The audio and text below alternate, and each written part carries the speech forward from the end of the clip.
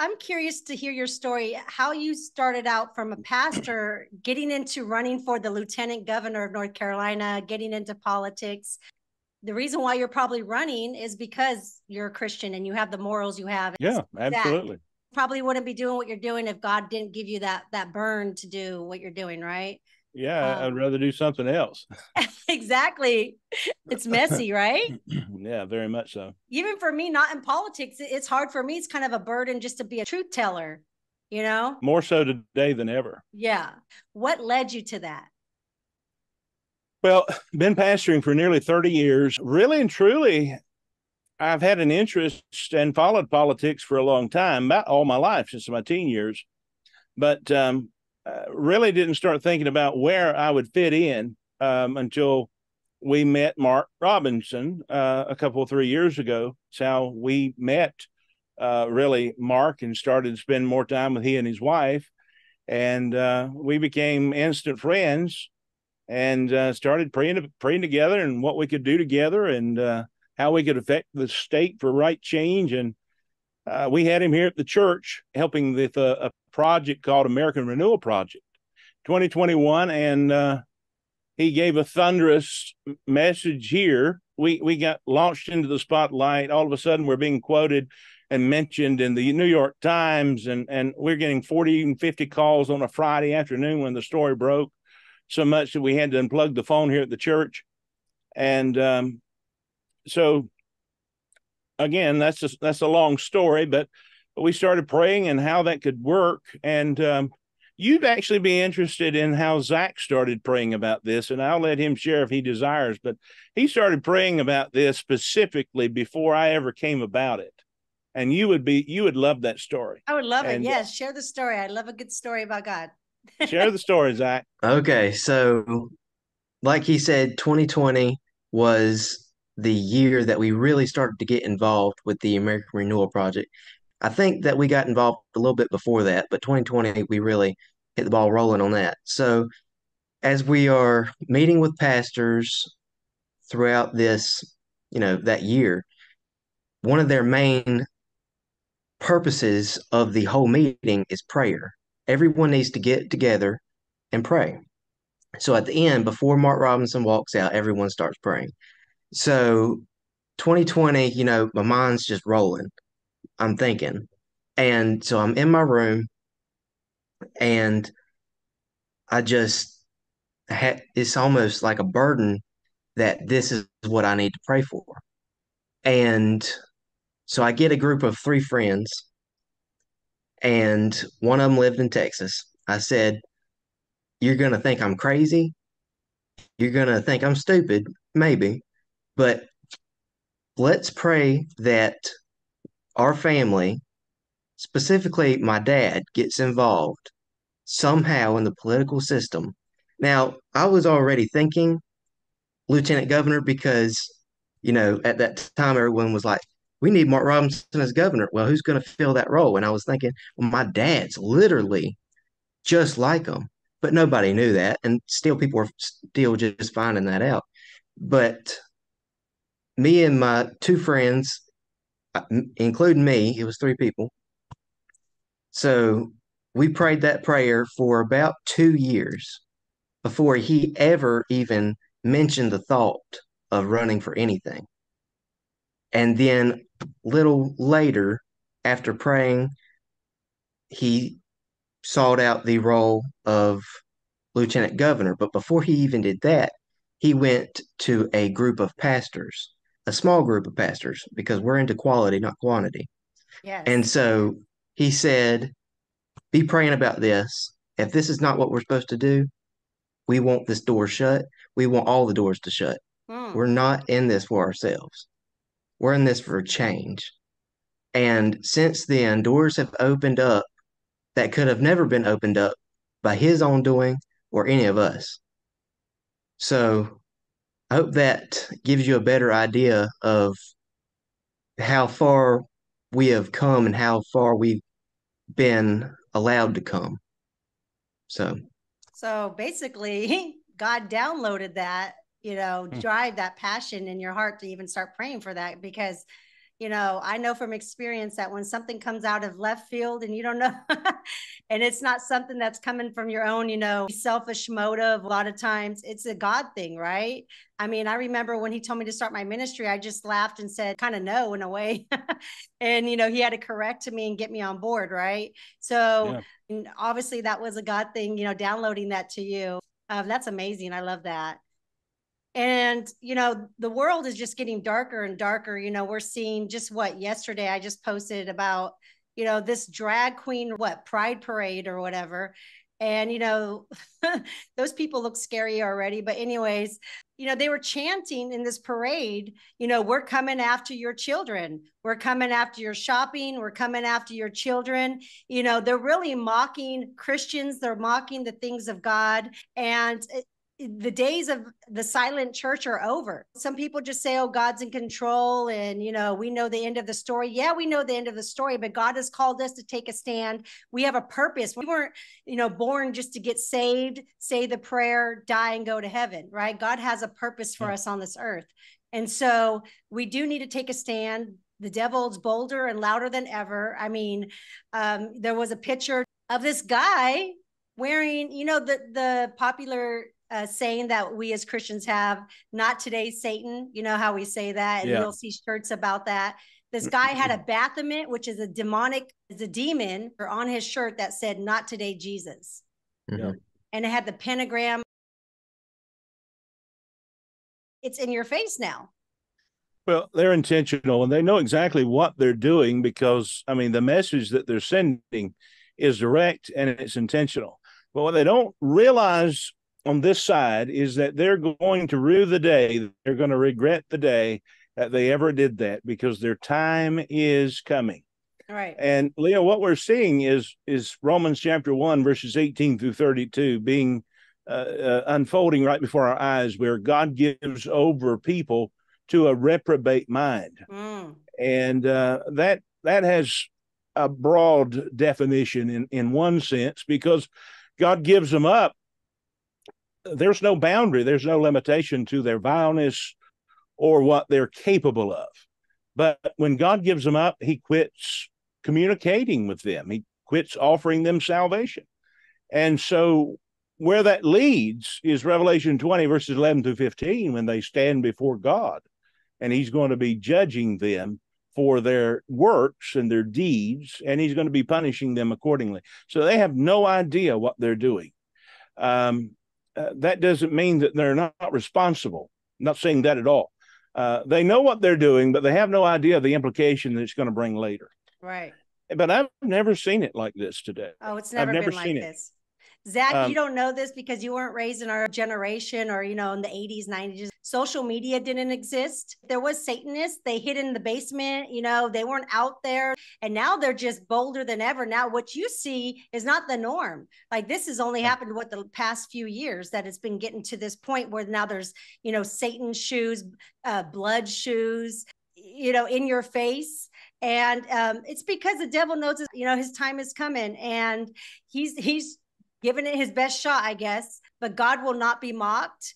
And, a lot of times when Christians see God and Satan in the boxing ring, and I hope God wins this fight. Who knows? It looks like it's a tie. But the truth is the devil has been defeated at the cross, and, it's not a fair fight.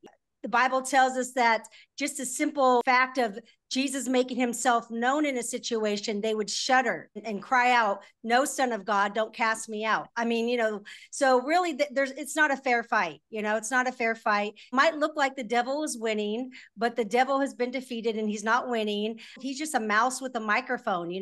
He's really loud, so he seems intimidating, but he's really a mouse. We have the Lion of Judah on our side, and he will not be defeated.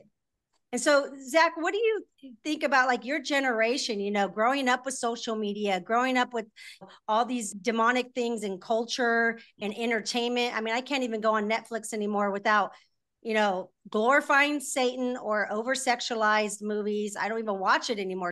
There's nothing clean anymore, and then even on top of that, this whole gender confusion, that wasn't even a thing growing up. No, a boy or a girl. It was obvious. Exactly. And you said it right. It's confusion. And who's the author of confusion? Right. Even like Riley Gaines being a person that would have to talk about her story, you know? There was no such thing as guys or girls participating in different sports that were not their gender. That was not even a thing. So Zach, you're like all these things that as part of your generation, I'm just saying like they literally did not exist. In fact, it blows my mind that they're even topics that we talk about because they're that far off. They're that illogical. They're that crazy of a thing. It's not even like a little shift. They're huge. I mean, those are things that we never even, it wasn't like it was a small portion of it and now it's more. It literally did not exist. I mean, it was common sense that if you're a guy, perform in guy sports, and if you're a girl, you perform in girl sports. I mean, that wasn't up for debate. That wasn't a question, right? So it was a no-brainer. Yeah, it was a no-brainer. The things that were no-brainers are now becoming what they want to push as the norm, you know? And so that's why, you know, I have this passion and this, you know, fire in me to stop this because I knew what it was like before all this happened. How is it for your generation growing up in this culture? And what do you feel like your purpose is and what God has called you to do? So you were just mentioning that, you know, your generation and our dad's generation is, you know, this is all new to us. Well, to us, this has always been here. Right. So we can't remember when everything was normal. We don't even know what normal is anymore.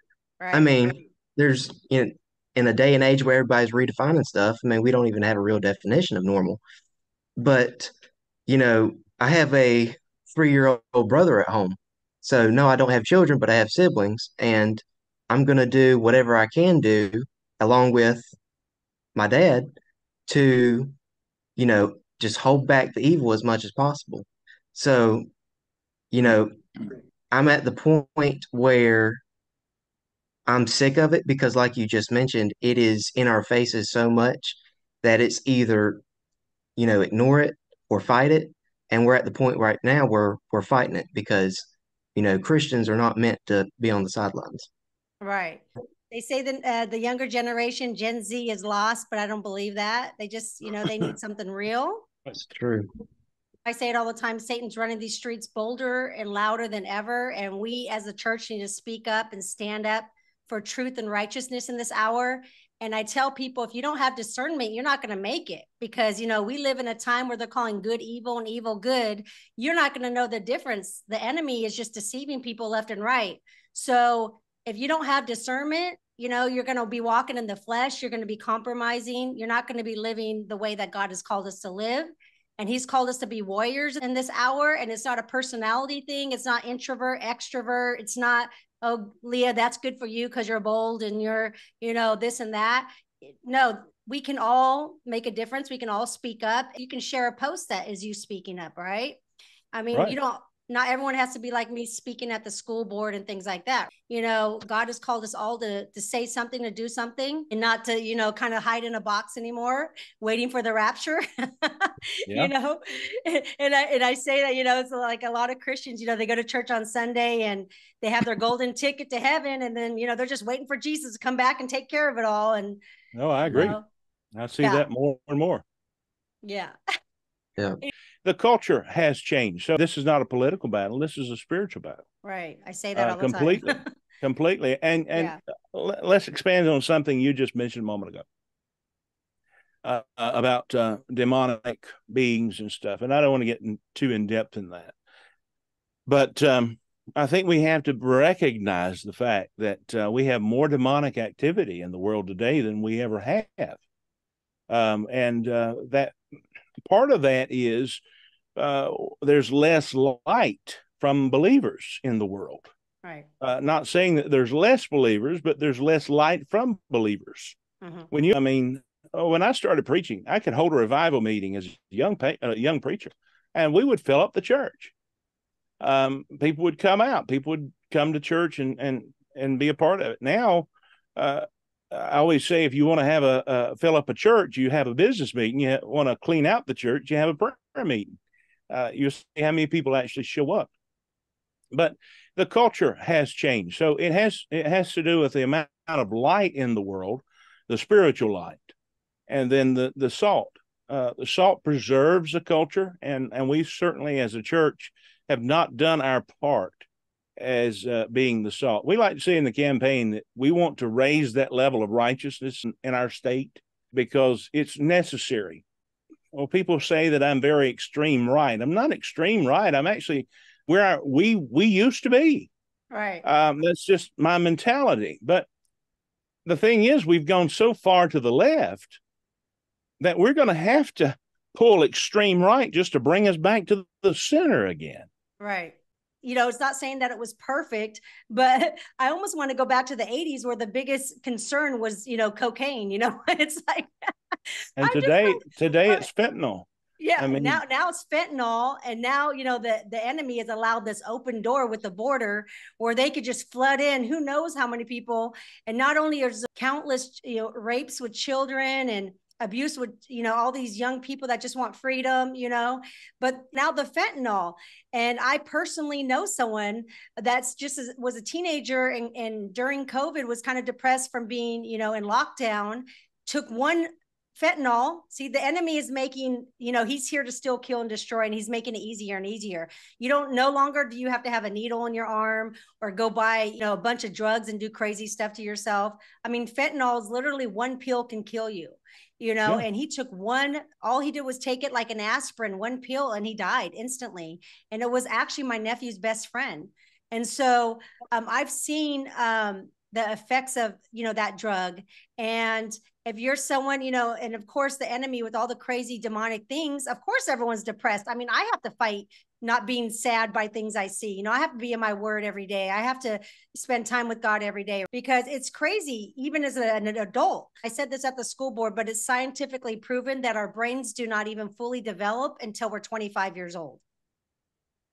So when you're, you know, 14, 15 years old and there's a lockdown and there's demonic activity everywhere and there's all this gender confusion and all this, you know, demonic things happening in our culture, it kind of makes sense. But yeah, it's crazy. It's fentanyl now. And it really is. It's really sad. And that's why we really have to take a stand and speak the truth. And another thing I was thinking, Allen, when you were talking about there's less light, do you know David Barnett? Mm-hmm. So I went and saw him last year. He's really, you know, intellectual with like statistics, and he knows the facts, and he's done a lot of, you know, a lot of research. He has his own organization.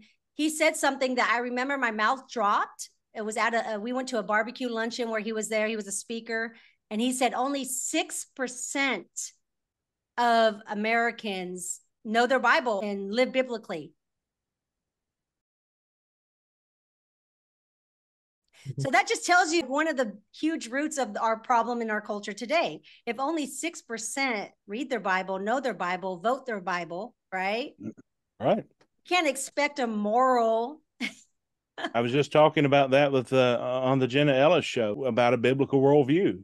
There's only two worldviews. They're either the humanist worldview, where it's you're your own God, you're your own final authority, it's all about you, it's your world, or there's a biblical worldview.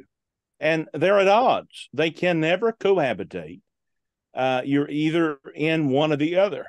So that's your lens, going back to your title of your podcast, that's your lens by how you see the world and how you judge and how you're able to make your decisions.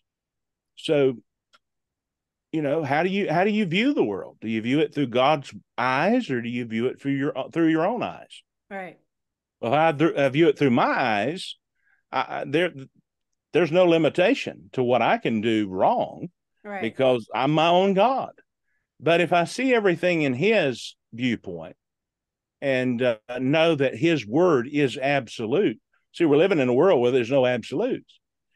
So His word is absolute. So that's my moral guide. That's my moral compass. So we've just lost our way in this country. And it's sad because God has blessed this country beyond measure. And we're still the greatest country in the world, bar none. Right. But if we want to remain great, we've got to come back to reality. Yeah, people that complain about our country, I want them to go to these third world countries. I've been to third world countries, okay? I mean, in China, you can't even have social media or you'll get arrested. So I'm just saying, like, we have freedoms that people that don't know all they know is America. They don't understand how good we have it, you know? No, we don't realize how quickly we can lose it either. Right. And that's the sad part. Yeah.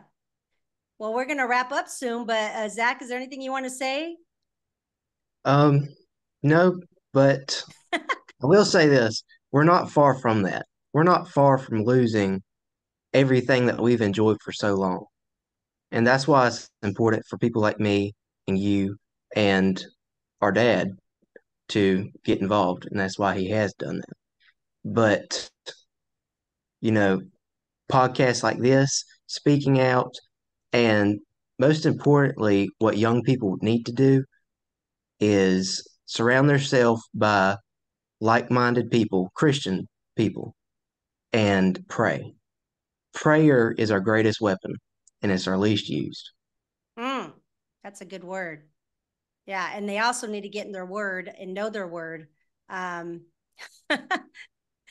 telling you, everything goes back to the word of God. If it doesn't line up with the word of God, it's false, you know? And so people need to get in their word. We've heard Make America Great Again, and we all love that. But if we want to make America what made America great to begin with, then we get back to what made America great. And that was going to church, loving God, loving your neighbor. You can't replace that. There's nothing that replaces that. Amen. I just thank you for the opportunity and the graciousness in how you've handled everything and your ministry here that the Lord has given you. And thank you for inviting us on. I hope that we've been a blessing to you and you've been a blessing to us. Thank you for everything you've done. Thank you. Zack, do you want to pray us out? Sure. Dear Lord, thank you for this day. Thank you for the opportunity to be able to come on the Lens of Faith podcast and share from our perspective and comfort and join forces with like-minded Christians and just strengthen the minds of your people, because this fight is not going away until you come back and take us up. Please be with all the viewers. Please let them know that you died for them and you were the only way to heaven.